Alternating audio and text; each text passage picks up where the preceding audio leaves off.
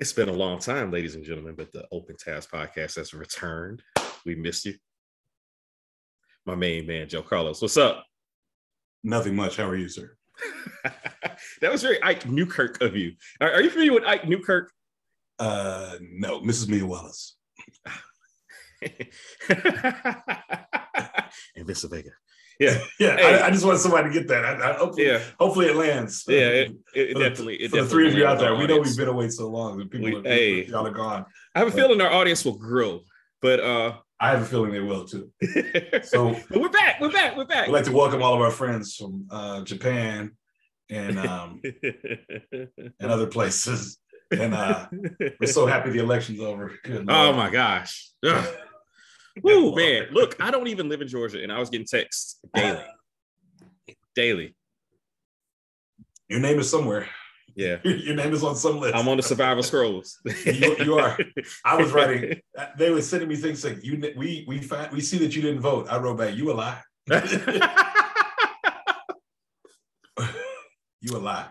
Hey, so when we left you guys, we were going to do a movie, and we're going to come back to that movie for sure, because we both watched it. We both are excited about it. Draft day. It's almost the end of the NFL season. It's almost time for draft day. Right, exactly. We both have managed to sneak into the La Liga playoffs. We were very excited about that. I snuck in. You didn't sneak in. I snuck in. Bro, I'm the 6th seed. That means I'm Mr. Irrelevant. Sneak in. You know, well, and Bryce was already looking at who wouldn't be in the playoffs. The players wouldn't be in the playoffs if you weren't there, which is an interesting way to think about things, which is obviously he's thinking deeply on this one. Oh, yeah. And I didn't even think of it like, oh, if Kelsey's not in the playoffs, that's a lot for us. That means something. If Josh Allen is not in the playoffs, that means a lot. That means AJ Brown. Yeah, AJ Brown. Yeah, your team is prolific. I see a 4-figure wire transfer coming your way soon. I benefited from a little good luck. What that luck? What this is fantasy football, man. Look, if Kyler Murray and Ramondre Stevenson, it was a lot. It was a lot. It was a lot. But karma is. Hey, look, hey, what did Quentin say in Best Man? Karma don't come back like that, baby. Yes, it does for June. Here we go. That's all I say. That's all I say. This is your man. $500,000. 1 in 13, baby. All right. At any rate, yeah, that's that. All right, that's for real. My last shot. That's my last shot at him, man. Because sure thing. He's a classy guy. Hey, brother, I'm not even Bennett. I'm not in it. Paul, that's between y'all. All right. What's the guy's name? He's the bartender in that one scene in Pulp Fiction. He's in a lot of Tarantino movies. Oh, Calderon. Calderon. He's also in a couple Spike movies too. Yeah, Spike movies too. Yeah. And he was in The Firm. He was one of the FBI agents in The Firm. All right, so working there could be a health hazard.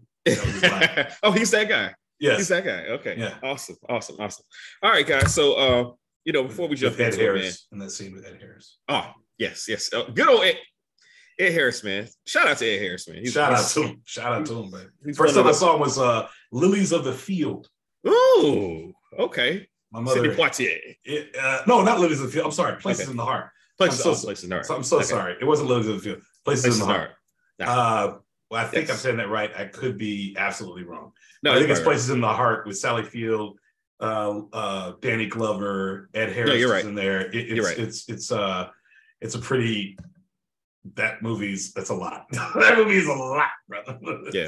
Anytime you get Depression era, you get the Klan, you get lynchings. You've got a lot going on, especially when you're 11, watching it on a rented VCR like I did. Yeah. So good old John Malkovich in there as well. Oh yeah, Johnny Malkovich. Oh, absolutely. Yeah. We got our first VCR Christmas '86. It was a big deal. Christmas '86. Oh yeah. I was gonna say it was our first VCR. We had other VCRs, but that was the first one. Fine times in the Carlos household. Oh, did never learn how to use it. Never learned how to record, except for the video for "Good Thing" by the great Finding Cannibals. Anything VH1, the sound was better. Remember when BET? Remember you'd watch BET and it would be like hazy. Yeah, in mono. Like it was not even it wasn't in stereo. Yeah. And the whole point was like, Thanks, they had Bob like Johnson. 9 video channels. I mean, not 9 video shows. Yeah. And it was never in stereo. It was El something. Capitan. It wasn't until the Viacom deal that they like stepped that. I mean, they got better, but they really stepped it up later in the Viacom deal, which I think still took the soul of it out. Sure. Because when we lost Video Soul, excuse me, and we lost, of course, Midnight Love. Personally, that was my favorite show, Midnight Love. But anyway, I digress. I'm sorry, Calvin. I was partial to Sherry, so Video Soul. What was the other one? Sherry Carter. What was the other one? Rachel Stribling. No. Monica Stribling or something like that. I met her at a Capitol Jazz Festival. She was shilling for the country of Curacao. And some beautiful people in Curacao, man. She was at a tent and talking. You need to come to Curacao. I was like, yes, ma'am. We will go to Curacao. Yes, ma'am. How much is it? It doesn't matter. You are Sherry Stribling. You're telling us we need to go to Curacao. We're going to Curacao. Yeah. And that day, I also saw Patti LaBelle. She kicked off her shoes, laid on the ground, was singing "Somebody Loves You, Baby." Yes. I can't even. When she says it's me, I feel that every time in my bones. You know what's crazy about that? The album "The Burnin'" was like 5 or 6 years after New Attitude. I mean, like she came back with a vengeance on The Burnin'. Nobody really talks about The Burnin', by the way. Feels like another one. My dad was very into this album, and I could tell that it was played in your home as well. Yes. Well, actually, C. Miles didn't like Patty. C. Miles didn't like Patty a lot. He didn't like Patty. Was it your mother? He didn't like Tina Turner, but my mom did. And so this is actually Patricia's influence. Okay, well, God bless. I was going to say this. So my wife does not like Anita Baker or Sade. I don't know how we're. Don't get me started. Don't get me started. Does not like Anita Baker or Sade. I was raised on Anita Baker and Sade. Okay. As was I. Today, Sage got in the car, picked her up from dance. She said, I want to hear 365. 365 days. Now, this has been an emotional day, and I'm going to get to that. This has been an emotional day. Yes. When my child says to me, Daddy, I said, same old Anita Baker? He said, yeah, that one. I love Sage. Now, I love her too. So Daddy played. Now, the space between the dance studio and our house is approximately 0.4 miles. But no, you listened to that whole song. I did. We rode around the neighborhood. Flashbacks to the times we shared. So it made us laugh. So when I went to go pledge Alpha Rho Kudos, that was the Alpha Rho chapter of Kudos in the fall of 1989. Okay. In sunny South Dallas, Texas. The Furious 25. When I was going to my pledge day, my father drove me down there in South Dallas. My father drove me down to South Dallas, and he's playing this song, that tape, Rapture, and Same Old Love comes on. And this is how I know my father was a hazer, because he is so excited that I'm going to this house. He just dropped me off it. No one checked to see if adults were there. So members of the Carter football team, my big brothers, greeted me at the door and pushed me in. I was 15 years old. Your dad's probably laughing in the car. He was. But he was playing Same Old Love and stopping in the middle of West Ledbetter, which is a street you don't want to stop on to that ever. Okay, it was middle of the day, but still, stop it. He was so excited I was gonna go get hazed. That's good. That's I made it through the wilderness. Somehow I made it through. In the words of Madonna. But anyway, yeah. So I thank you for this, if I may. Yeah, absolutely. Go for it. Today we heard the news that one of our Morehouse brothers, the first student that I met and recruited who came to Morehouse, our dear brother Turner Cooper, that he transitioned, and I'm heartbroken over that. I was informed that he was in the hospital and had taken a spill last week. I was informed that I was informed that last week. Been praying ever since, of course. But this is a person who was pure love and light, would just check in on you for no good reason, didn't want anything in return, loved with his entire heart and nerve and sinew. He is the embodiment of everything that we say when we say Morehouse College creates these certain types of men and brothers and things of that nature. He is literally the embodiment of that. And it is with great sorrow. Obviously, that we mourn his transition and pray, of course, for his family and all those who loved him. But I had a picture of him on my wall in my office at Morehouse, a picture of us, of me and him together at homecoming 2018. He had just finished, got his master's of education from the Harvard Graduate School of Education. And to say that in and of itself, when I met him, we weren't talking about no Harvard University. We were just trying to get that boy into Morehouse College. Right. And although he was an outstanding student, we were just trying to get into Morehouse College. And just to have seen him grow and be confident in the person he was becoming was very refreshing and a beautiful thing. And then today, to see all the lives he touched that were our contemporaries, and above and beyond, he dipped down to the 80s. Everywhere he went, he made an impact, whether it was Philadelphia or Chicago or Dallas or Atlanta, and he had just moved to Oklahoma. Everywhere he went, he made an impact. And,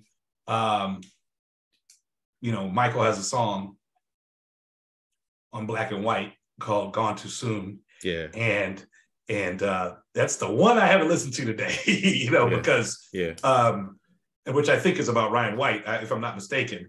But like Ice Cube said, I punched the clock a little too early on my man TC. And so it is a tremendous loss, but brother, we love you. And of course, in a way that only you can do, you've brought so many people together today. And in a way that only you could. And so I just want to say I'm grateful and I love you, and we'll carry it on from here. So I just want to say that. Thank you, Calvin, for affording me the opportunity to say that. And so much has happened since we last did the show. Since we last did the show, we got reelected a Morehouse man to the glorious 100. Thank God. Thank God, Georgia. Thank God. The Georgia Bulldogs. Yeah, we won the Southeastern Championship. It's been a while since we won the Southeastern Conference Championship. It was 2017. I think was the last time. If I'm not mistaken. No, you're absolutely correct. Yes, it was December 2017. So last time Georgia won the Southeastern Conference Championship. So that happened. We thank God have a new quarterback for our beloved Atlanta Falcons. It's Ritter time, baby. It's Ritter time. I'm not buying a 4 jersey yet, but I'll buy a 4 t-shirt. I will buy a 4 t-shirt. That's fair. But I'm not buying a 4 jersey yet. Let's see what the rookie has. That's what he's ready. He's throwing balls right now. He's throwing balls right now. I'm excited. Or he's doing some community service. He seems like that kind of guy. You know who else is excited? Is Drake London. Of course he is. Because I'm sure they have chemistry. Yeah. Absolutely. They're both a little light for my taste, but what are you gonna do?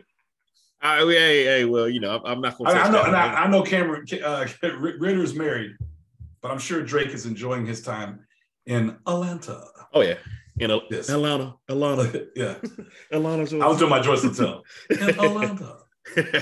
Joyce, the great Joyce Littell. Shout out to my cousin Mitch, man. Like that. Hey, nobody loves Joyce Littell in the Quiet Storm more than you and Mitch White. And then my little brother Jordan. He just loves hearing her say, Atlanta.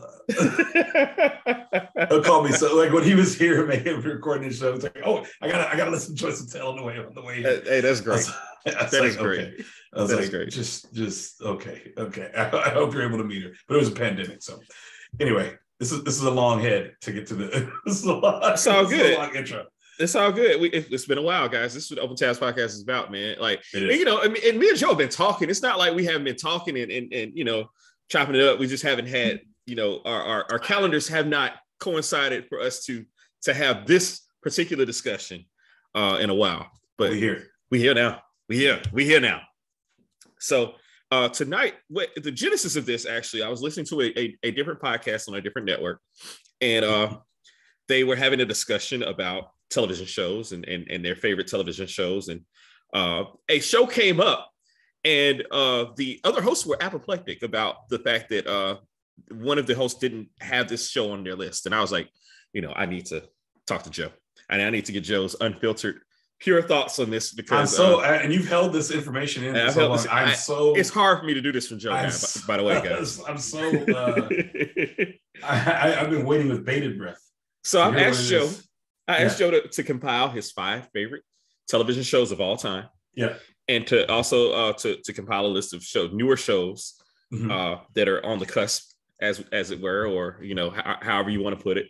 And then I got kind of enthusiastic, Joe. I made a bunch of other lists because that's how I do. And then in the pre-show, we were talking about maybe adding one other category, which we are going to add. But I want to start with the 5.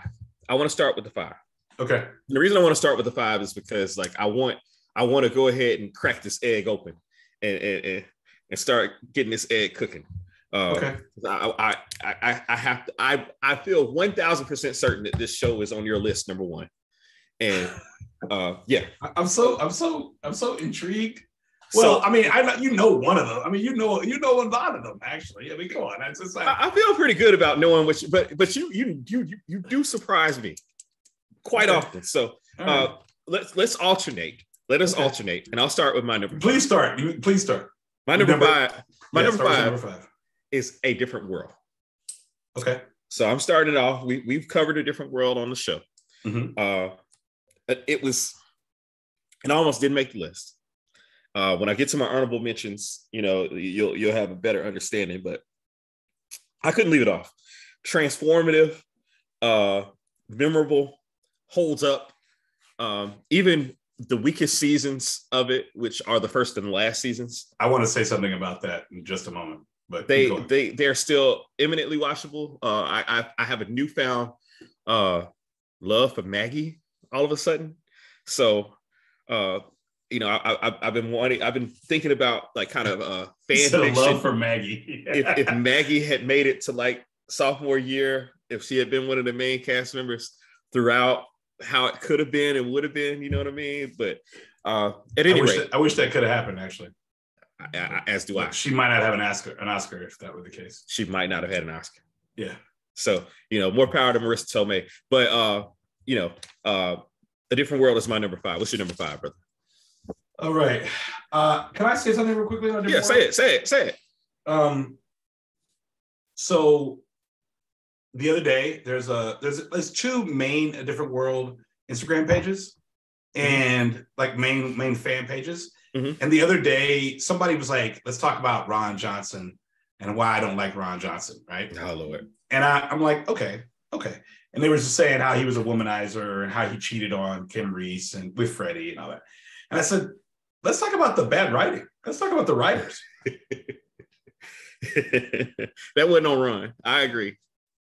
The lack of objectivity from these people. I said, we don't want to talk about how bad the 6th season was. They went crazy off on me. Oh, yeah. I was like, well, I'm just being objective. I mean, I don't know. I said, you know, I'm being honest in my critique. Yeah. But I can love this, and I know this show better than everybody who was commenting. Oh, yeah. And I can love this and yet be honest about how weak 1 and 6 were. Yeah. It's like James Baldwin. You reserve the right to criticize. Yes, it's exactly the same. Yeah. So I just want to say that real quick. But sure. I thought I was gonna have to, like, find. I was like, I'm just gonna let them let them comment and feel good about themselves. But the proof is in the pudding. Yeah. It's not Ron. So I was like, well, it's not the characters' fault. It says, let's go at the writers. You're mad at the characters. Let's get mad at the writers who decided that this fantastical thing. And then I said, if you're on a show, if you're in college for that long, I said, let's stop and think about it. 90210, everybody dated everybody. Oh, yeah. Melrose Place, they all dated everybody. Like, it was not uncommon for these people to start dating everybody. Like, it wasn't uncommon. I said, and that was a familiar trope of shows of this time period. Yeah. Nobody said anything to that. They probably know what Friends. They probably know what trope was. This is before, but if you think about it, The Different Worlds before Friends. But Friends followed that same format. Right? Yeah, well, that's what I'm saying. Though, it stay on the air that long, and then there's not going to be some overlap. You're going to explore these relationships. Yeah, I mean, we had that from the jump in 90210. Yeah, that was the entire premise of the beginning. Was Steve had been dating Kelly, and then they had broken up, and then they had broken up after 9th grade. And we're in 10th grade now, and the whole thing with Steve is always when every summer and whenever he broke up with a girl, he'd come back to Kelly, right? Mm-hmm. That happened for years on the show, even though Kelly dated Brandon. And excuse me, back that up. Kelly dated Dylan. Well, after she dated Dylan. After Brenda did, but Kelly did anyway. You know what I'm saying? She dated Brandon, Dylan. You know, and the painter guy who was on coke. Who was Melrose Place guy. Great show. Yeah. No. He was a painter. He was on coke. He was in. That guy, the artist guy. Yeah, the artist guy. Noby and Lewis or whatever. Yes. He went to California University too, or Columbus University. Yeah, in higher learning. He was Omar Epps' roommate. No, we cool. No, not Remy. That was Andrew. One. That was Andrew Goldman's roommate. He was Omar Epps' roommate. Okay. Yeah, I need to see. It's been a while since I've seen Higher Learning. It's okay. It's okay. What is high? What is high? Yo, I don't. So I'm gonna just rank it now because I didn't really put it at 5, 4, 3, 2, 1. And I'm so sorry. Okay. Gosh, this is tough. It's a different world for me. Okay. I'm at 5 because we're not doing the honorable mentions will come later, but it's at 5. A Different World is at 5 for me. Groundbreaking. In the second season, it became about a Black college. Yeah. Message. I have message. I love this show. I lived this show. I went to a Black college. I applied to Black colleges because of this show, and primarily. And sought the experiences that I saw on the show. I thought the acting at times was outstanding. The guest shots that came through, it was a big deal. You know, the other great legacy of the show, I don't think we realize it. This was a top 5 show. For the majority of the time. It was a powerful show. It held up the ratings from the Cosby Show and exceeded them sometimes. Yeah, great, and became a wonderful lead-in for Cheers. Okay, became a wonderful lead-in for Cheers, and I started watching Cheers again, like from the very beginning.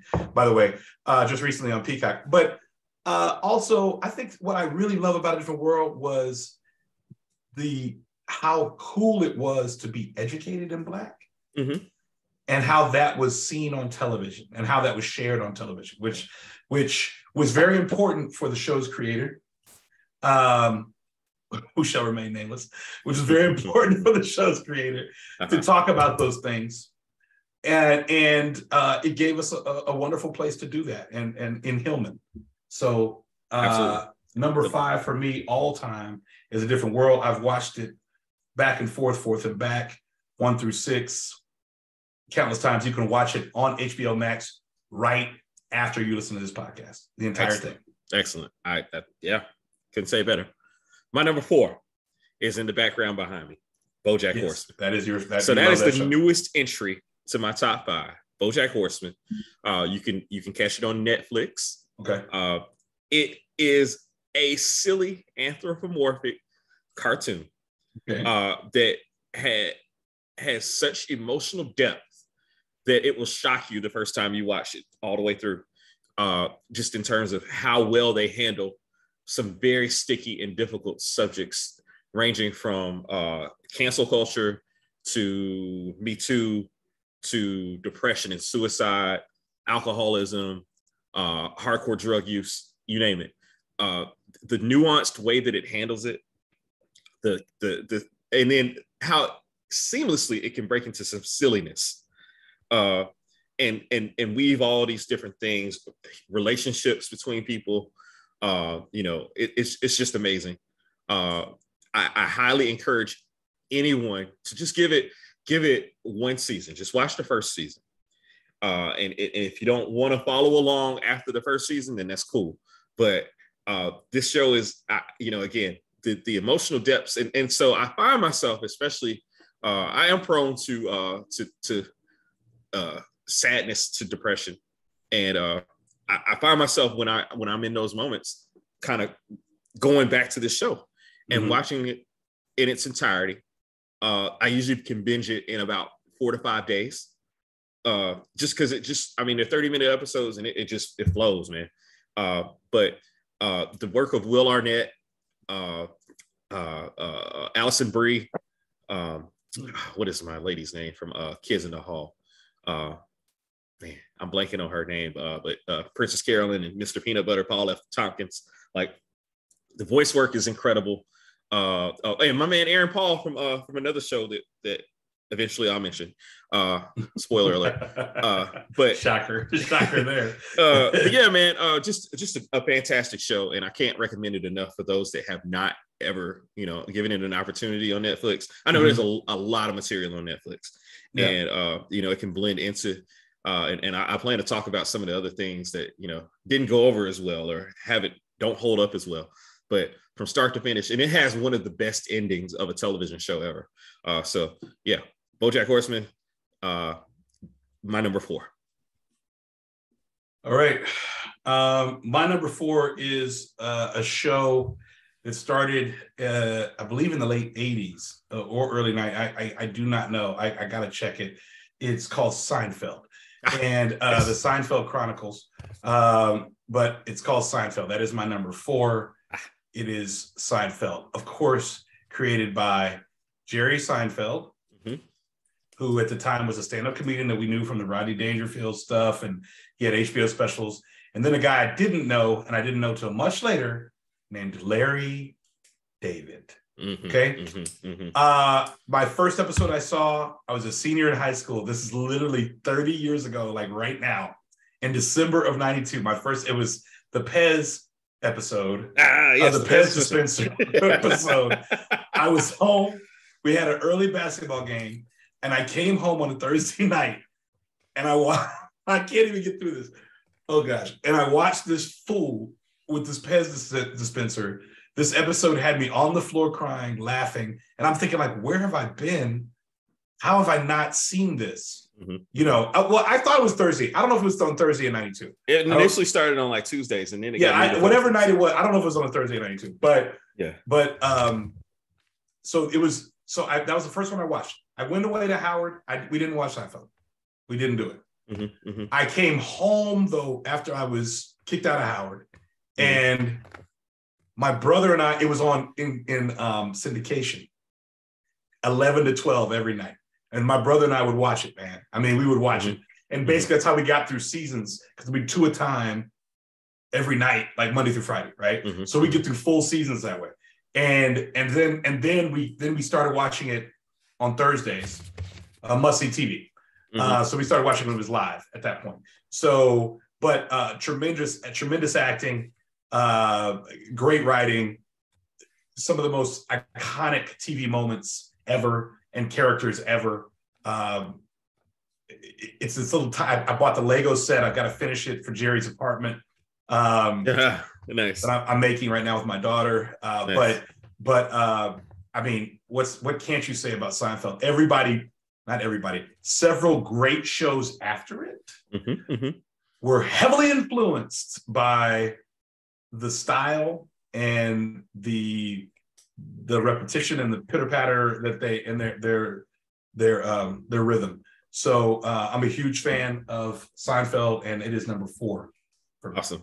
Shout out to Jerome Seinfeld. Thank you. Shout out to Jerome, Queens College, baby. My number 3.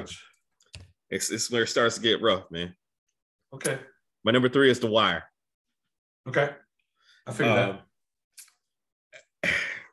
Now, if this list was the best made show, it'd be number 1, clearly. Like, you know what I mean? Like, I mean, what can you say? From start to finish, The Wire, it is the pinnacle of television writing for that doesn't pander to the audience, that just simply just puts it out there. Yeah. But The Wire, what I love about The Wire is you can rewatch it a million times and you can still pick up on something new. Yeah. Especially in the context of the We Own This City, the miniseries, or like, you know, going back and watching The Corner, or anything else that David Simon has done. Like, you can go back and then, like, you see something new, or you might focus on somebody different that you didn't focus on. Like, look, last time I watched it, I focused on Poking Mahone, and just, like, you know, in the first season, Poking Mahone, the two drunks that you know, that were brought in, the humps. That fool tried to fall down those stairs. That fool tried to throw himself down those stairs, man. Like, you know, it pays off every time. It's a thing though on HBO shows. I don't know if you, of course, Janice wanted to do that with Livia. Oh yeah, and they had the sign in the background. Yeah, with Livia. And then Paz Huerta, she tried to do that in the second season of Boardwalk. Lucy Danziger, when she was pregnant with Nelson Van Alden's Van Alden, okay. Yeah, with his baby. Okay. She was going to throw herself down the stairs to end that. Yeah, to end that. Then, like, some wind blew and she heard some music and she stopped. But sorry. So there's always, like, a good reason not to do that to yourself.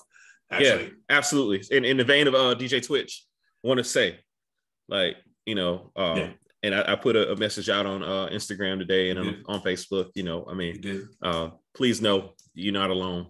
You are loved. Somebody out there loves you. Absolutely. And you know, we'll talk to you and get you through.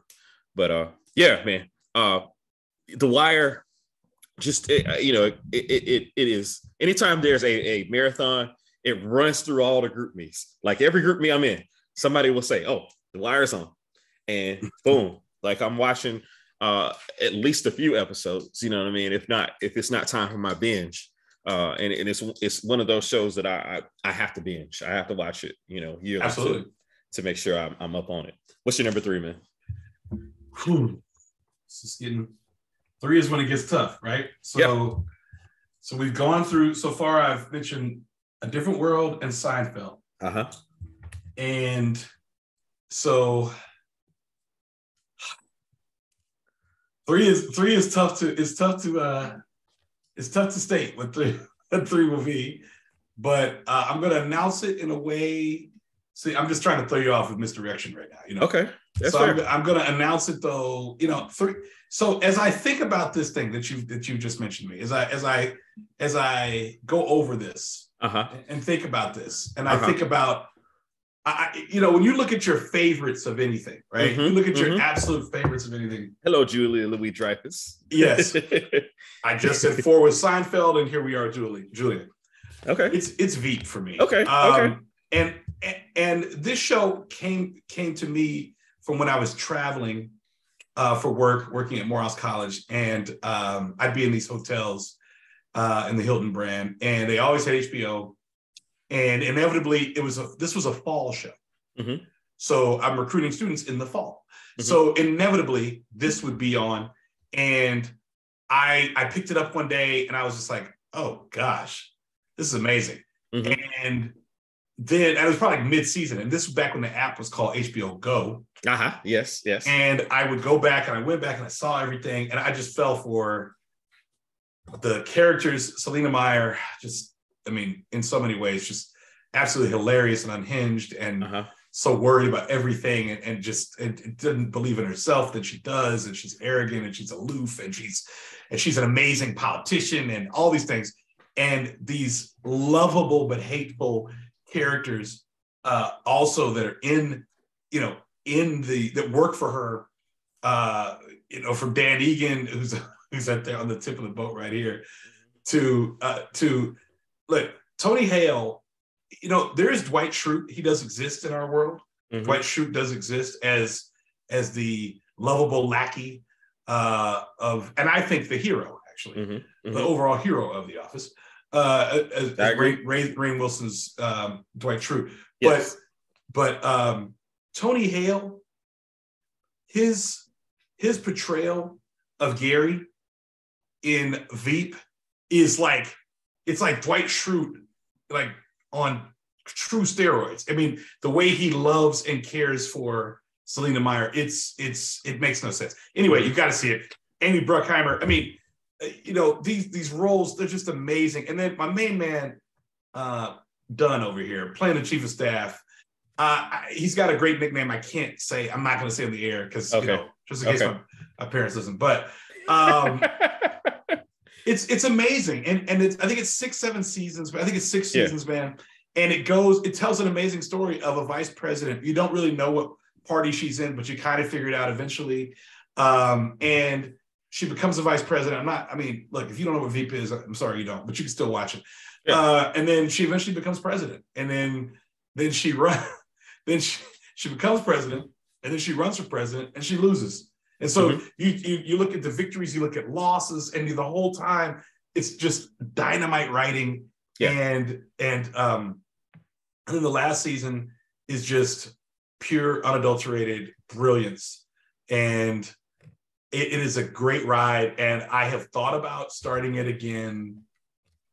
I don't know, 5 times a week, man. I think about it, but I just started a binge of another show. Okay.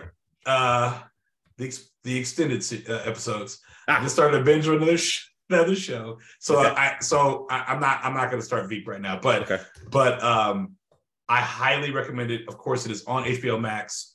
Please go check it out. You will not be disappointed, and you will fall in love with these characters. And the saddest part of this graphic is it doesn't really have my favorite character on it, Jonah Ryan. And so funny you should mention him. Yes. Because the other day I was listening to one of my other favorite podcasts on another network, and I was like, I can't pick up this voice, the guy they were interviewing, and it was him. It was Timothy Simons. Yeah. And yeah. As the amazing Jonah Ryan. Yes. You thought you see the end of Jonah Ryan? You hadn't even seen the beginning of the start of Jonah Ryan. I co-sign with you, Joe. It's on another one of my lists here that hopefully we'll get to. But I definitely agree. It's a great show. Fantastic show. Absolutely. Fantastic show. Great choice. Hey, man, look, this is going almost exactly as I intended. I think that we're getting there. We're going to land this plane. I know we're going to land this plane either now or So at any rate, my number 2. You done with Veep? I'm sorry, I didn't mean to interrupt. I am. Yes, sir. No, okay. All right. My number 2. AMC, one of the shows that helped to make AMC what it is. Thanks for saying one of. I don't want you to lose your mind here. Keep going. Yes. Thanks for saying that. Probably the greatest villain in television history. Mm-hmm. You get to see the descent of somewhat decent, although it's questionable as to whether he was decent or not. But the descent of a man from palatable to just deplorable. Breaking Bad. Walter White. This show. Again, so well written, so much continuity to the extent that even the sequel / prequel television show, it's perfect. You can string it together, and you won't find a plot hole or a gap or anything like that in it. The way that this show was written with such meticulous care, and again. Like not pulling any punches as to the misdeeds and misgivings of Walter White, mm-hmm. and playing him out to be who he was. Just a fantastic show. I often think about how much I hate some of the characters on the show, and I think it's a tribute to how well acted they were. Yeah, of course. Particularly Marie and Skylar. And I learned to love Skylar actually. But Marie, to this day, you know, I still can't stand. And to the extent that when she made an appearance on Better Call Saul, spoiler for anybody who hadn't seen it, but you know, that's kind of your bad. She still triggered me. You know, that's Breaking Bad. I've gotten into many arguments with my guy Jeff Jones about this show because this is number one, and you know, I can see that anybody that puts Breaking Bad number one, I can't argue with you. It's not my number one, but it can be your number one easily. Just from the quality of it. Vince Gilligan, just, I mean, amazing writing, amazing directing. The penultimate episode, Ozymandias, or no, it's not Ozymandias isn't actually not penultimate because it's like there's another episode in between before the last, but before Felina, but Granite State I think is between the two. But anyway, Ozymandias is probably the finest hour of television I've ever seen. And that's saying a lot because I watch a lot of TV. Yeah. But yeah, Breaking Bad is my number two. What's your number two, man? Is this of course. Yeah. We'll talk. Yes. Shout out to Dunder Mifflin. Dunder Mifflin, the people, Dunder Mifflin. Anyway, it's The Office. Yeah. What's that? What can't you say? The jokes, amazing. The writing, outstanding. The acting, on par. The inconsistencies, hilarious. The mysterious things that happen, always get a great laugh from me. Yeah. I'm in a binge right now. Season 2, extended episodes on Peacock. Watch it on Peacock. Watch it. Spend the $9.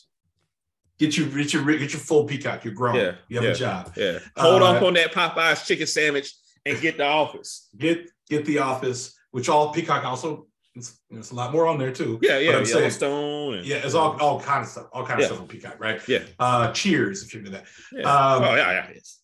but and currently The Big Lebowski is playing right now. Oh. But yeah, they're streaming there now. But of course, everybody looks at Carell. Hey, you know, workhorse, tour de force. Carell, hilarious, never breaks character, just amazing. People say I'm the best. I'm the best boss.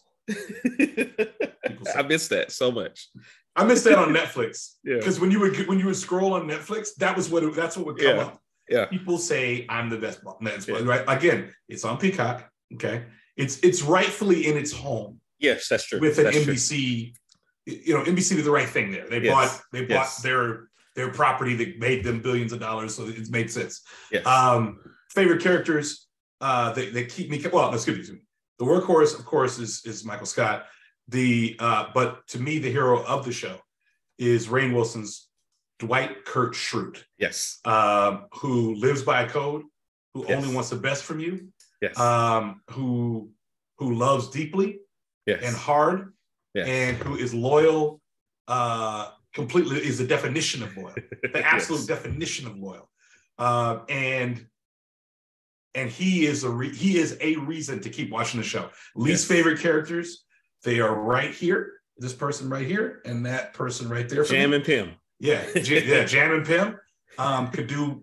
I'm good on it. I get it. You know, I appreciate it on a number of levels, but really got old. Yeah, definitely later. Really got old. Yeah.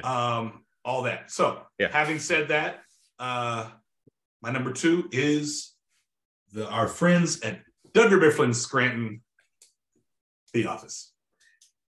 Hardworking. Alpha male, jackhammer, merciless, insatiable. All those things.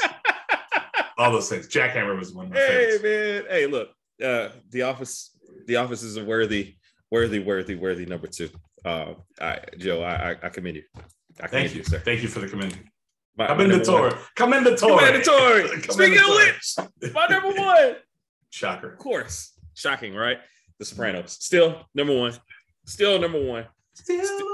It's still the one. Exactly. I binge Sopranos. I probably have an ongoing binge of The Sopranos, just like perpetually. I do too. And I binge other shows within it. You know what I mean? But like I'll just pop up on season 2, like, hello, my old friend. and watch the saga of Richie April. Hey, look, I said I like some pulp. Some pulp. She threw that phone at him with such furious anger. It was great. Hey, look, I mean, what else can you say about The Sopranos? Between the memes, the memorable lines, the lessons, we had an ongoing conversation, Joe and I, this very week about one of the scenes when Fat Dom Gambiello comes over from New York. The bus balls about you're really up with this shit. You're really up with this shit, huh, Dom? Yeah. It's so great. It's so many subtleties. Like listen. Allow me to say, if you're a Sopranos fan and you know that line, you should fall over laughing right now. Yeah, actually, if you are a Sopranos fan. Absolutely. Like, hey, man, look, Ralphie. So my boy Iman. We commiserate over Ralphie on a regular basis. First of all, Ralphie helped to teach us to master our gravy and our macaroni and gravy, aka spaghetti and meat sauce. Yeah. We use Ralphie's recipe. Nice. But we high hand each other very often. I love, we kind of have a Rick James and Charlie Murphy type relationship. We kind of go back and forth, and every now and again, one of us will have to tell the other, who does he think he is, Sir Walter Raleigh? Like, The Sopranos has just everything. And then like the ending, which was so polarizing, has now kind of, everybody's come 180 on it and realized how fantastic, how great that ending was. It's vindication because, again, I loved every single episode, even the bad episode with Bokeem Woodbine as Massive Genius. Massive Genius. A hit is a hit. Yes. And the bad in Camelot episode, that was a rough episode to watch. Those two episodes. When is that one going to end? Yeah, it's a slog to get through those two. But 2 episodes out of the rest of the volume of episodes, man, come on. Like look, I'm ready to restart another binge of it, man. What's your number one, Joe? Is it The Sopranos or? It is. That's why. Okay. It's Sopranos for all those reasons. And give me your take. Give me your take on it.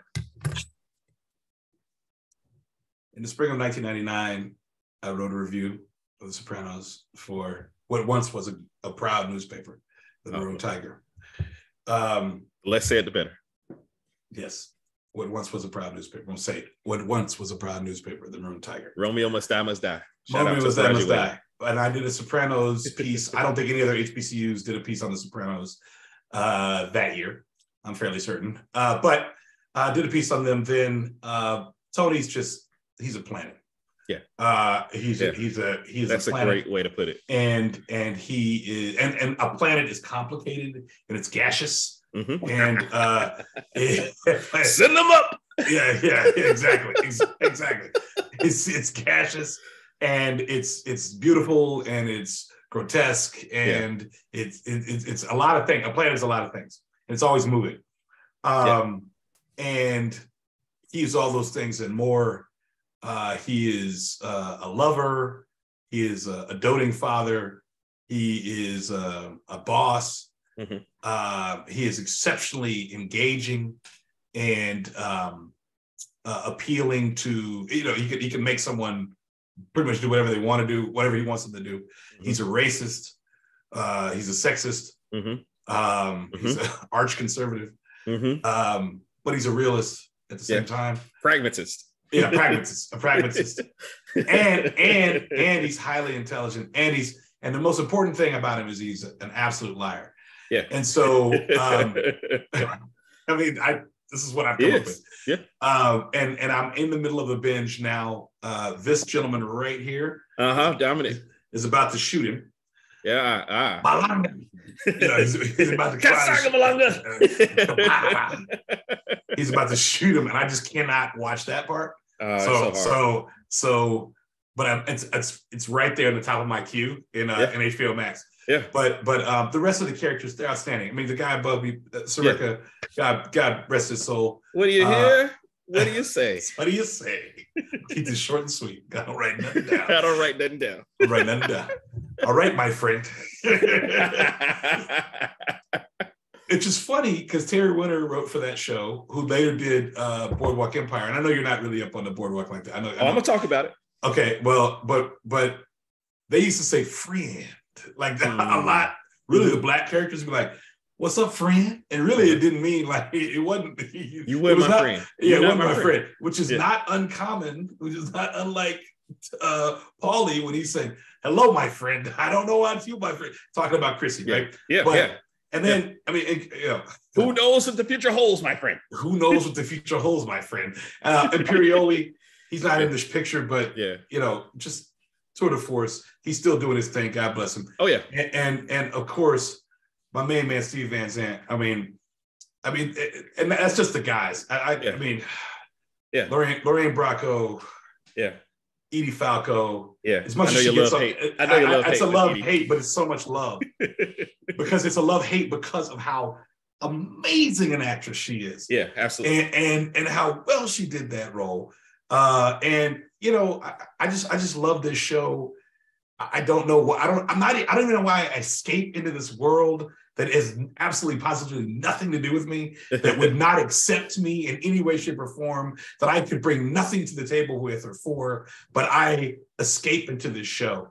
And it seems like it makes sense around Christmas time to start it up again. Yeah. Always. I usually start a Wire binge in January just to start my year off right and all that. But every year I come back. Like Atlantis. Come back. Always come back to you. I love it. Yes. Hey, let me ask you, Joe. Are you up on the Hottest Take podcast? Have you heard of that? No, I'm not. Okay. So it's on the Ringer Podcast Network. It's like the entire staff. My man Van Lathan. Please tell me what this thing that they said. Please tell me this thing. Is that where you're going? No, this is not where I'm going. But I'm going there soon. I'm going there very soon. Okay. So on the Hottest Take, they actually Bill Simmons actually is the one that relitigates AJ Soprano as actually, or Robert Eiler is actually a good actor. He was a good actor. He was, exactly. But a lot of people, or he is a good actor. He was a good actor. A lot of people disliked him because they disliked AJ Soprano. But for him to good.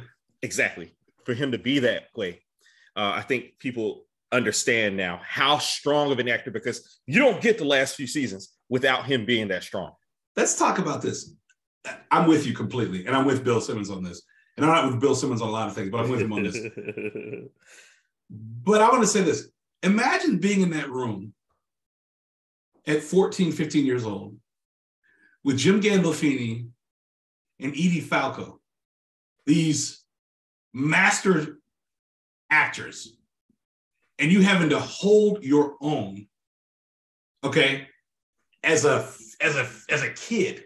Mm-hmm. Okay, you're holding your own. I mean, there are some scenes in season 2 and in season 3 that Eiler just shine. In my opinion, he just shines, man. Oh yeah, and he's standing there toe to toe. And even the one where he says, "I'm gonna kick your ass." He's gonna kick your ass. Yeah, do it now, right?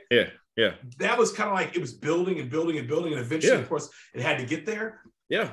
But even there were subtle things even earlier than that. When he was becoming his own guy and all that kind of stuff too. I mean, Eiler, man, if you hate him, it's because he did a good job. Exactly. Which is also my beef with the different world. Ma Johnson, shut your ass up. The writing was bad in season 6. It was stupid. Yeah. The writing was, not stupid. It just was a little bad in season 6 and preachy. But the worst part wasn't Ron Johnson. No. But again, it was the writing. But they destroyed my man Dwayne, man. Dwayne, they took they stripped him of his cool. Yeah. Which life will do. Yeah, it will. It will. Maybe take off. I've seen it happen.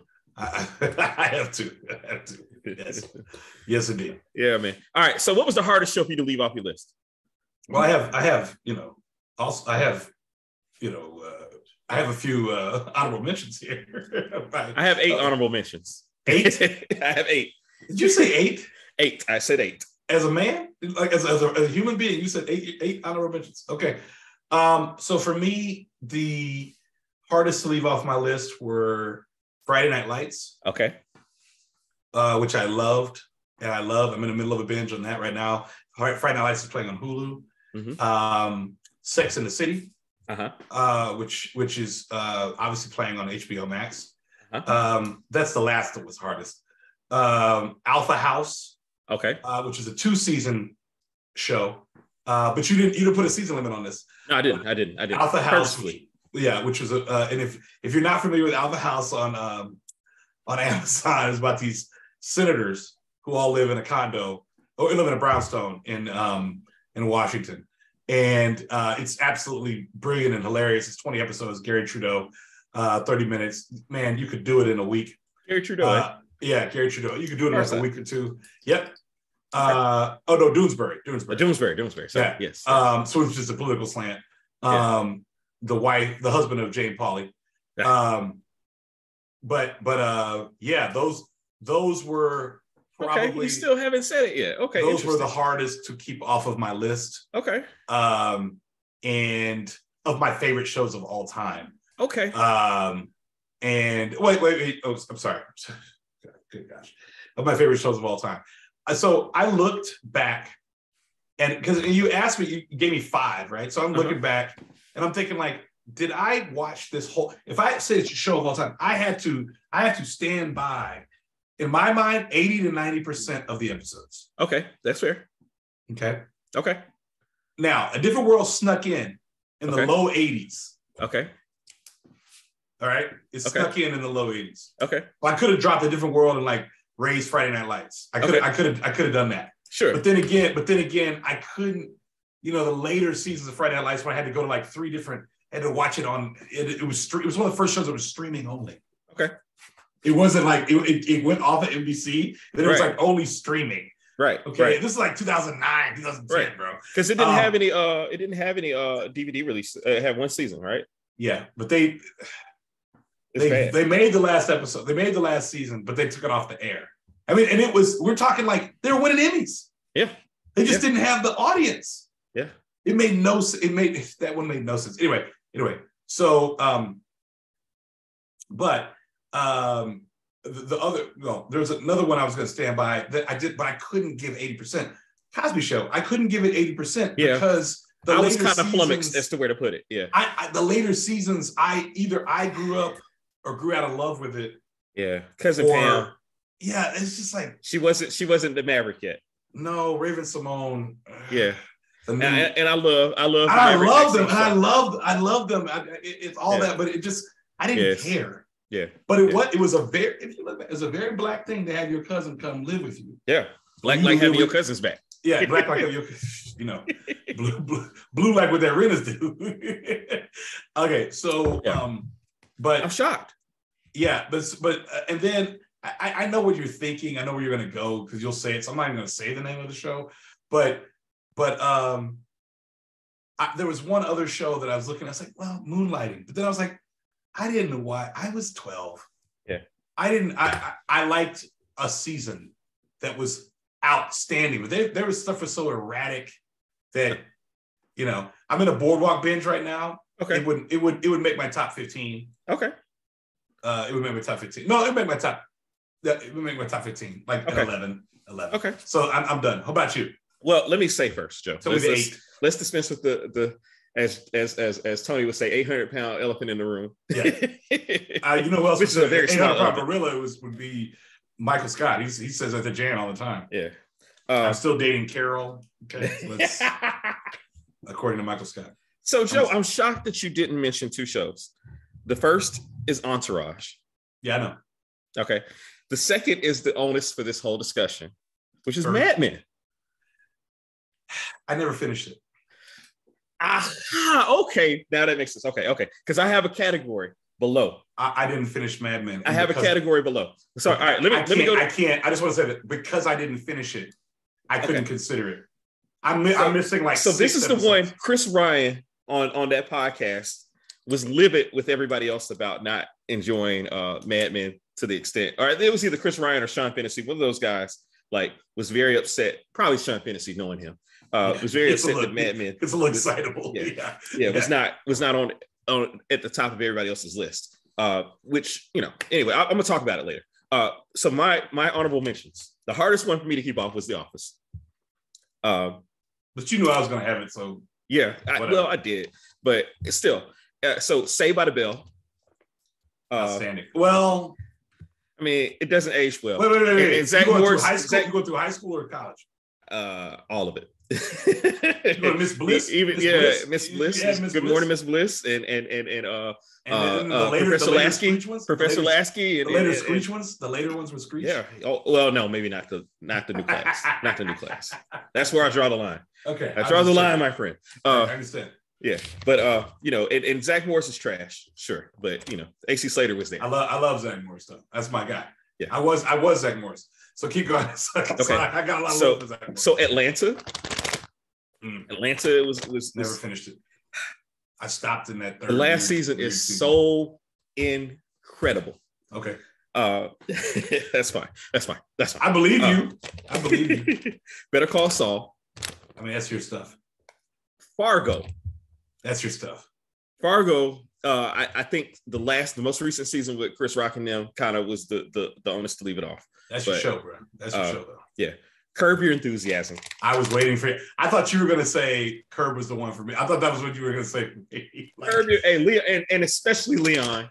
Leon Black is praise God though. He's had a whole career. Yeah. I mean, he was already a writer, but he's had a whole career in front of the screen. Yeah. In front of the camera, excuse me, because of season 6. Yes. Yeah. Meet the Blacks. Season 6, episode 2 or 3. Yeah, because he wasn't on the original one. No. Peanut. He was in a hurricane. No, he stayed in LA. He's here in LA. He stayed in LA. Is the beginning. They could have just stayed with him. Is the beginning of an entire new world. Because before that, I didn't know who JB Smoove was. Yeah. And then Leon comes. Yeah. And then in that episode, you have so much brilliance. Oh, yeah. It's like, it's a gravy stain? It's a gravy stain, is it? So, from the syrup family? It's in the syrup? It's from the syrup family?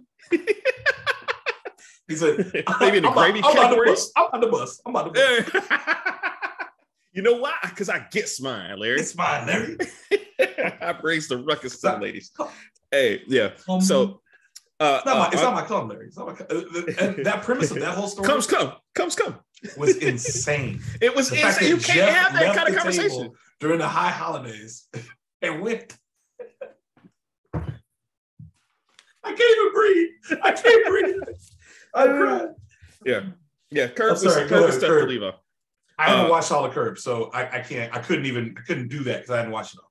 The last season was kind of but it was still it had moments. It had some top 10 episodes. I'm sure in that season. That's why I heard. Yeah, Entourage was hard to leave off. I have you and Cash specifically to thank for that. So thank you. I think I left Entourage off because there's so many. There's just a lull. That's my favorite part. Vince on coke. The penultimate season really got on my nerves. Vince on coke. Because that girl that he was dating. Oh, the porn star. Yeah. I never got it. I didn't get it, so I didn't care. Yeah. But thank gosh, Johnny's there, Turtle's there, Eric's there, Scott Kahn. Yeah. There's all these other, Billy. There's all these other characters. Of course, it's Piven's show. Yeah. It's not, it's Piven's show. It's Piven's show, sure. But I also love Vince on coke. I hate Vince. I know. I hate Vince with a passion. I know. But the redemption of Vince was beautiful. It was beautiful, but it was also like he was kind of plastic too. Yeah, he was. At the same time. But and my last honorable mention is Hannibal. And I want to go in for just a second on Hannibal because it is a wonderful retelling. People get very angry when things are not true to books or true to the original work. But let me tell you something. The way that they flipped Hannibal and flipped the character Will Graham and the director, why am I blanking on his name? But that Lawrence Fishburne is playing, and the way that Mads Mikkelsen is playing Hannibal Lecter. If you've never watched that show, it is mind blowing how awesome it was, and especially for it to have been on network television, fantastic. And I can't get enough of it. I wish that they had. It almost belongs into another category that I have here, but I want to jump to this other category that I have at the bottom called incomplete, because I have Veep, I have Mad Men, I have Boardwalk Empire. All these are shows that you have suggested for me. I have The Simpsons. It's just too much. Yeah, you'll never. I mean, yeah, there's no way. I have Blackish because I've seen episodes of Blackish, but haven't seen the entire. That's a good point. Okay. That's interesting. That's cool, dude. I get that. I have Abbott Elementary and I have Queen Sugar. Okay, Abbott Elementary. I appreciate, by the way. Yeah. So the other question I asked you, Joe, was some shows that are on track for greatness. So what are your shows that are on track for greatness? Abbott Elementary is okay. The catch is, how do you define greatness? Okay. So I look at it like a player that's on their way to the Hall of Fame, but they need to seal the deal. They need something like either another season that is complete, or like, a defining moment, something like that, to say, hey, this is going to the next level. Okay. Well, okay. So Succession. Yes. Without question, Succession is going there. I have not yet watched the second season of White Lotus. But after the first season and the reaction I'm seeing on social media because of the second season, I'm fairly certain White Lotus is going to get into that. It's going to probably be one of those middle of the pack all-time great HBO shows. Those middle of the pack shows like Oz and of that milieu. Yeah. But I think sorry, an aristocrat. An aristocrat category there. But White Lotus and Succession most definitely. Okay. I think that they can. I think they can do another season or two of Only Murders in the Building. Okay. I really do. I think they can get 2 more seasons out of it, and then we're good. Because it can't keep happening. Okay. In fact, they didn't. If you notice, the murder, the way that in the finale, and I don't know if you finished it, and if you didn't, but go ahead. Well, the last murder did not happen in the building, unlike the previous 2 murders. In the previous 2 seasons. So they have already kind of they moved away from the building, right? So we're not gonna do that anymore. And then I'm not really watching enough television to really tell you what else is on track for greatness. But I put it this way. I mean, those among the shows that I watch and enjoy, I think that's it. I don't know. I don't know what. That's about where I am with that. I think I will say this. I think Southside is hilarious. I've obviously seen the first 2 episodes of season 3. Shout out to Reese. Yes. Frosties. They're already going. I mean, they're already giving us a thing from the jump. I'm gonna mention one other show that I forgot. It was on my honorable mention. I completely forgot about it. But they're already giving us some good stuff from the jump. And I'm really curious to see where this season goes. I watched all 20 episodes when I had COVID in January, and I watched Only Murders in the Building. And when it hurt to laugh, it was hurt. Yeah, it was hurting my first 5 days. I was in a lot of pain, but I binged like 10 days. I binged all that, all 40 of those episodes. Well, it was 10 Early Murders and 20 Southsides at the time. Yeah, so I binged all 30 of those. So I always think of them like as a set in my head. Sure. But I think that they're on par for something special, particularly this season, to continue that their wonderful run. And they're getting some good placements that they weren't necessarily getting before on late night and some good advertising from HBO. HBO could do more, but I think they're getting some help in that regard. Sure. The one I left off that I forgot to mention was Bored to Death, and I loved that show. I think it lost its way near the end, but it was such a beautiful look at New York.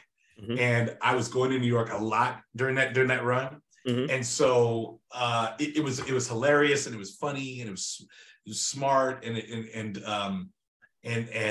everything got wrapped up in 20-something minutes, and the characters were lovable. Danson was shining in that role as George Christopher. Schwartzman's great, and of course Galifianakis. I mean, you can't beat Galifianakis in that moment in his life. Yeah, he had a moment. That was he was the tops of the. I mean, he was the funniest man on the planet. Yeah, but he played this one kind of demure, but still it was physical comedy too. So, but I left it off because there were a limited number of seasons. And so that was why. But I did complete it. I did complete it.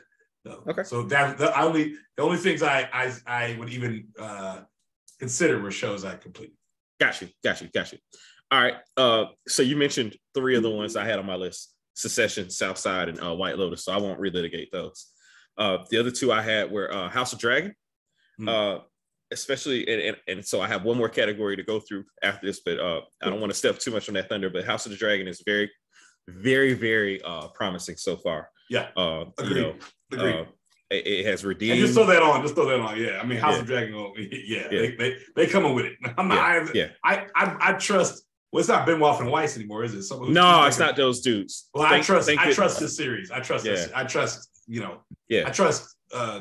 It's George R.R. It's going to use. I was going to say I trust Martin. Martin. Yeah. And then the other one I have is The Boys on Amazon Prime. Okay. I think if they can keep up the pace, it's doing something different, taking the superhero genre and turning it on its ear. They're already getting duplications with what's that DC show with John Cena, who's wearing that weird helmet. You know what I'm talking about.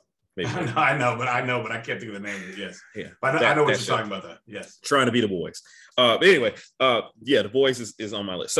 So before we jump into the music and the theme songs, because we definitely want to talk about that. I had another category, and I just want to know your thoughts on it. Okay. And this category is called What Could Have Been. What could have been. Okay. And these are shows that, for whatever reason, so the first show on that list is Lovecraft Country.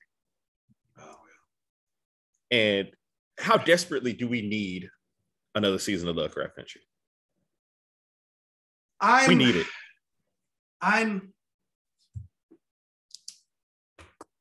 Let's put Journey back on our television screens. Okay, I got no problem with Journey on the screens. Let's get Woomy back on. I want Woomy back on. Yeah, I'd like to see that. I just don't know where the story goes. I think they emotionally they mined all of the emotion out of us. Okay. I mean, after the penultimate episode. Sure. Yeah, that was rough. That was I'm sitting here like, wow. What you are taking in a play, and we're all at home. Yeah. You see what I mean? Actually, and that one was the one. Shoot, eight was the one with the Topsy and Bopsy. Oh, man, I think, and then 9 is Tulsa, brother. I don't know about you. I don't have that kind of emotional room to go through watching Black people get killed. Yeah, true. That's true. That's why I ain't watching the Emancipation. I'm just putting that out there. I'll never. It probably be the greatest movie ever. I'm tired of slave movies. Yeah, but I ain't never watching it. But Django's not really. Django's. It's a retribution film. Yeah, but we kicking ass. Yeah, exactly. But I think it's different without Tick. Yeah, that's fair. That's fair. Different without Tick. That's fair. And so I think things happen for a reason. But keep going. Yeah, that's fair. That's fair. In that same vein, Watchmen. Okay, that was your show. I was never into it. Okay. I have one for this list though. But keep going. Well, I have Ozark. So wait a minute. They had a run. But the ending of Ozark was so horrible to me. I've watched like 5 episodes. Don't do it. Don't do it to yourself. Okay. The ending of many of these shows is horrible. Yeah. Let me tell you, who had a great ending? I'm told Breaking Bad was good. Breaking Bad, BoJack.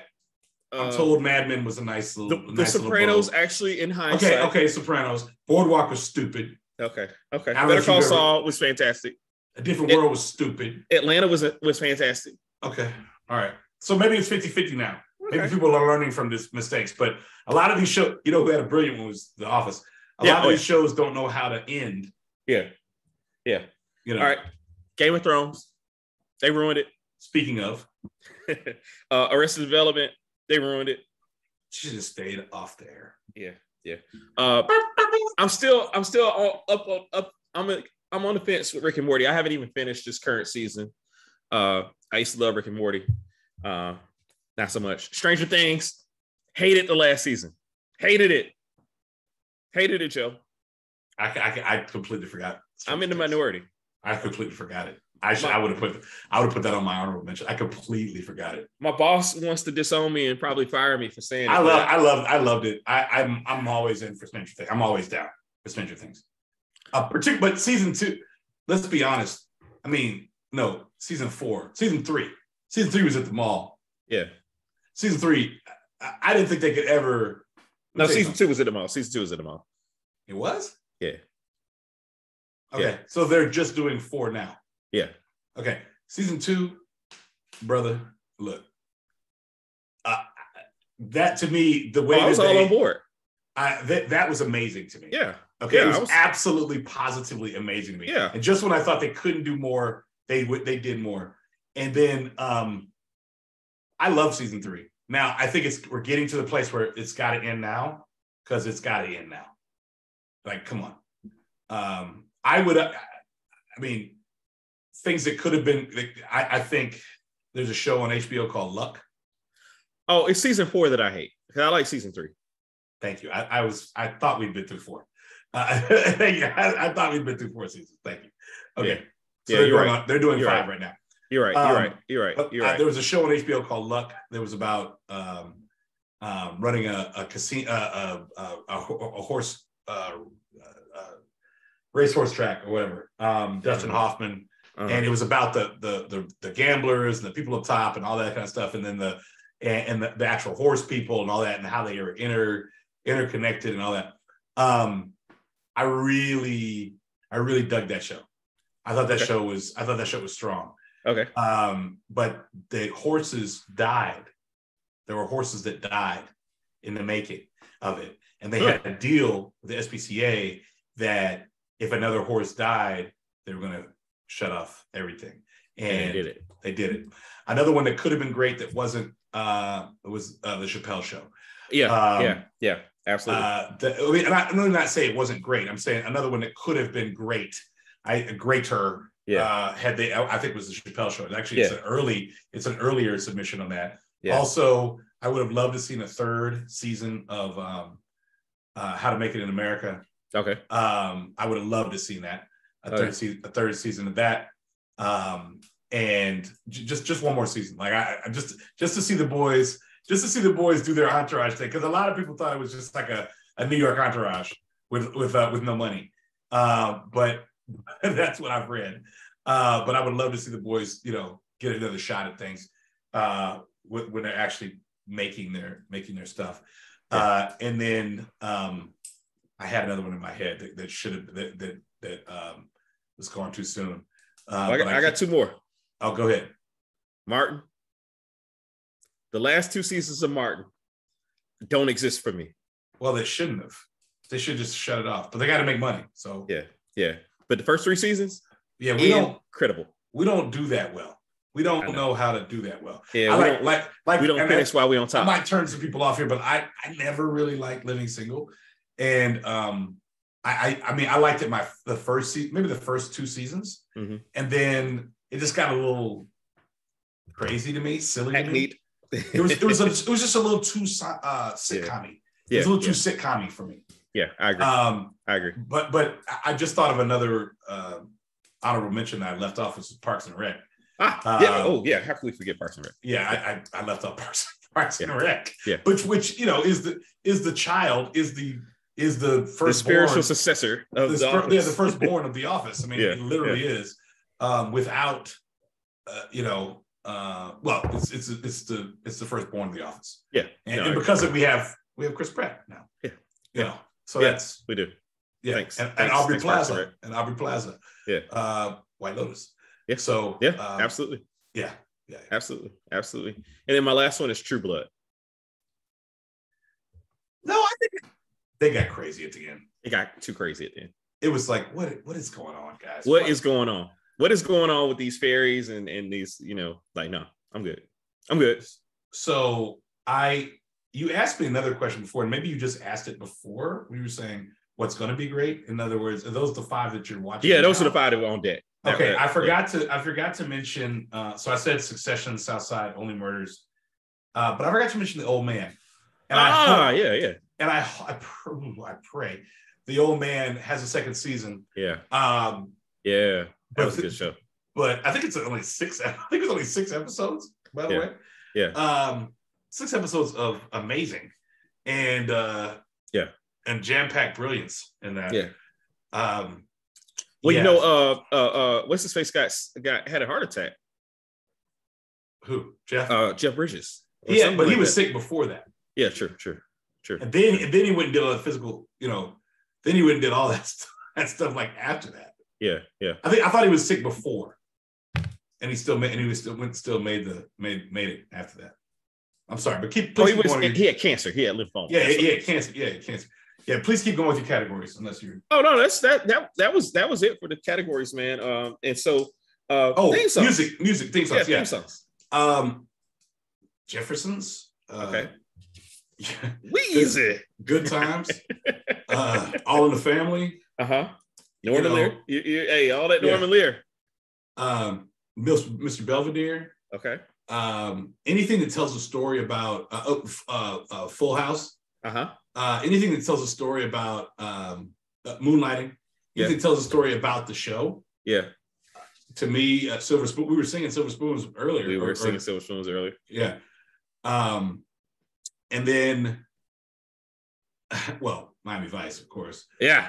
Yes. How can you? No lyrics in that, but I will drive down the street now and listen to Crockett's theme. Absolutely. Beverly Hills 90210. A Different World. The Office. You haven't mentioned my 3 favorites yet. Okay. I mean, there's a lot. Well, Mad Men was beautiful and just a great time in 2007. The Wire, because of the brilliance of doing it in so many different formats of the same song. Yep. And that's it for now. Go ahead. Season 3 of The Wire is still my favorite with the Neville brothers. Got it. Okay, so I like throw you out to the garden. Yeah, that's the original one. Yeah, I know. It's just something so dirty and grimy about it. Yeah. Go ahead. I'm sorry. All right. So in I guess in descending order, Melrose Place, even though it's wordless, it's incredible. Yeah, especially like how it starts off so slow, and then all of a sudden you're in there and like it's jamming. Yeah. So that Melrose Place. Then actually there are 3 of them, three more. Valerie's Family, which a lot of people don't remember. Valerie's Family / the Hogan Family. Then they put the Roberta Flack. Oh, I forgot. I forgot one. Every family. I forgot one. I'm gonna see if you can do that. Okay. So then Growing Pains. Great one. I love it. Who was Growing Pains? What was that song? It was BJ Thomas and Dusty Springfield one year, but most of the time it was BJ Thomas and Jennifer What was Lawrence. The song though? It was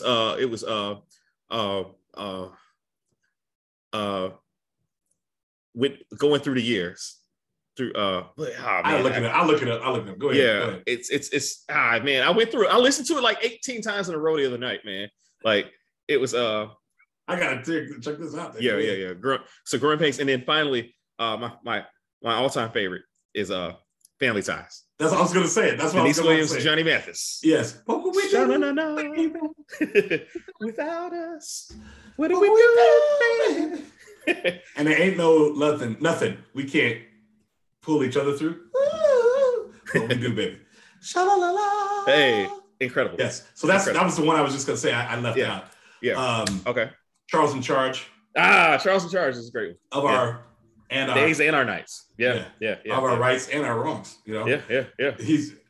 There's two iterations of Charles in Charge. Like there's the actual the network version, and there's the syndicated version of Charles in Charge. Yeah.